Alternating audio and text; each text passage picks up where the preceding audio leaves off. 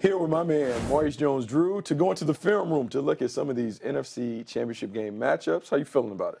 It's a little sketchy, we've talked about it off air, but you have strengths and you have weaknesses, and you know what the championship game is all about. It is all about that. Offensive coordinators, defensive coordinators, about accentuating your strengths and exploiting the other team's weakness. With the Carolina Panthers, the strength is obviously the running game. MJD, break down the tape and tell me what you see when the Panthers run. Well, this is a simple counterplay. And what you see is you're going to get a double team at the point. You're going to have Greg Olsen bluff the defensive end to slow him down a little bit. He pinches. The guard comes around. Tolbert does a great job of just actually getting on his guy, creating a seam. Earl Thomas misses a play, and that's what you're going to get. You're going to get downhill football from the Carolina Panthers. If it's not this type of run, it's runs with the read option with Cam Newton, also other type of power, quarterback powers as well. You know, when I looked at the stats, you talk about 64 runs of 10-plus yards this season, also 28 straight games with 100-plus rushing yards. If you're the Arizona Cardinals, you got to stop the run. But when I look at the Cardinals, they struggle giving up the big run.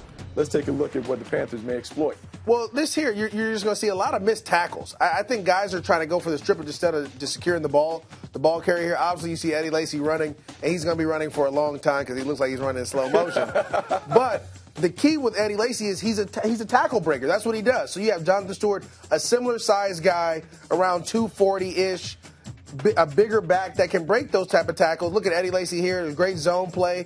Linemen are downfield blocking, makes a couple people miss. You have to tackle. That's their issue. They're not tackling in the box right now. If you don't tackle in the box, you're going to get these big runs on you. Yeah, if I'm an Arizona Cardinals fan, I'm concerned. The last two games have given up runs of 45 and 61 yards. Knowing the Carolina Panthers want to pound it between the tackles, you have to take care of that.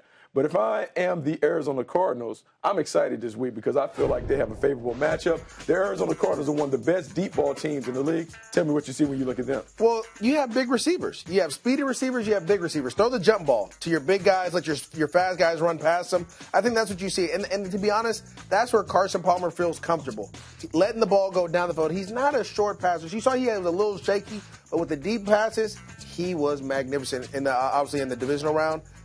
Going against Carolina, though, when you look at Carolina's DBs, if his name ain't Josh Norman, it's a little sketchy out there. Yeah, Bruce Arians, a guy, is a fearless play caller. We saw that in the divisional round. They want to push the ball down the field. But you're right. The Carolina Panthers are vulnerable and susceptible to the deep ball. Gave up 4 completions of over 20-plus yards against the Seattle Seahawks. Well, I think a lot of it is in the second half they were playing soft covers. They weren't coming after the quarterback. They were just kind of playing cover 2, cover 3, sitting back, letting Russell pick them apart. I get it. You can't do that this week, though. This week, you have to get in the receivers' faces. You have to mug them all down the field. You have to do that. As long as you have holes in your zone, which every zone has, Carson Palmer and Bruce Arians are going to find those. And most of them are going to be on post and go routes one-on-one with the other corner not named Josh Norman. You know, it's funny because this is a game we have contrasting styles. Physical running game from the Carolina Panthers, a vertical pass attack with the Arizona Cardinals. We've talked about the weaknesses. Should be a really good matchup to watch. It's going to be a really good one. I think because the offenses are such, that's why it makes it such a good game. So you don't really practice against the run that much in Arizona because they throw the ball so much. And then vice versa, obviously, in Carolina. So it's going to be a great chess match to see which is best.